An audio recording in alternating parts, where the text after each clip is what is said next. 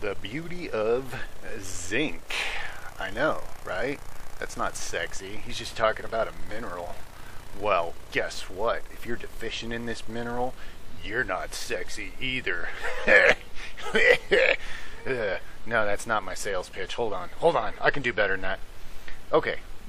Let's start out with the fact that zinc is super important for, say, children, because even a mild deficiency screws up their growth and development and makes them susceptible to more types of infections,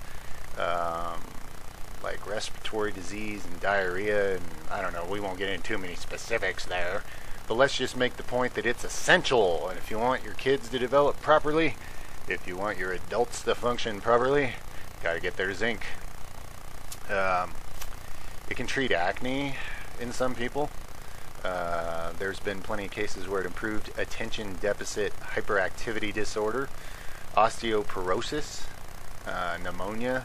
Those are things it's been particularly helpful with, I guess. Fertility, it's essential for fertility, increases fertility.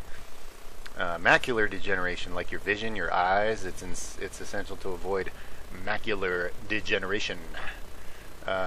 It decreases the overall risks of age-related chronic disease.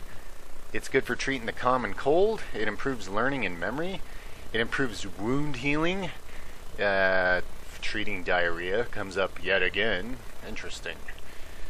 It regulates immune function, okay? Improves your T cell count and all that kind of good stuff. So your body has a healthy military to fight off any of the, crappy little invaders that are bombarding your system. So, better immune... and I didn't even get into, like, the anabolic male hormone profiles and all that crap. Everybody's heard of ZMA, zinc magnesium, right? There's a lot of athletes that found that simply by combining those two essential minerals, all their lifts, all their speed, all their performance all went up big time. Because a lot of people are much more deficient than they know.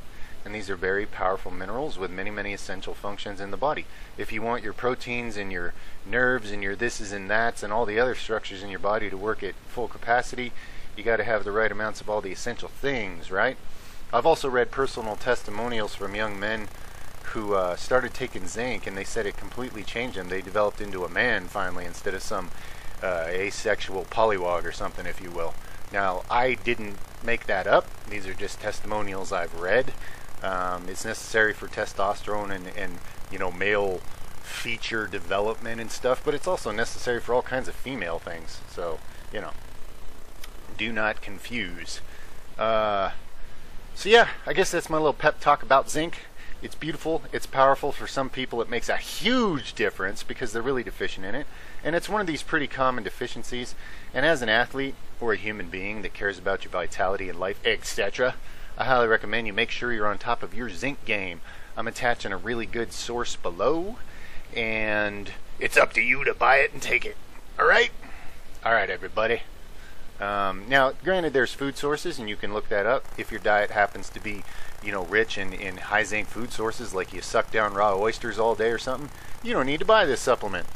But for a lot of people who live in the more common scenarios of nutritification bought from stores, etc., there's a lot of people that are just deficient. So it's something you might want to consider, because if you happen to be deficient in zinc and you start taking it, you're going to be thrilled with the benefits, okay?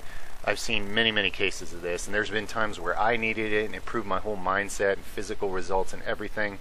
So it makes a huge difference if you're deficient in it, and a lot of people are. Consider that. Alright, much love, everybody. Feedback below about your zinc adventures or otherwise. Much love to all of you. Over and out for now. See you in the next episode.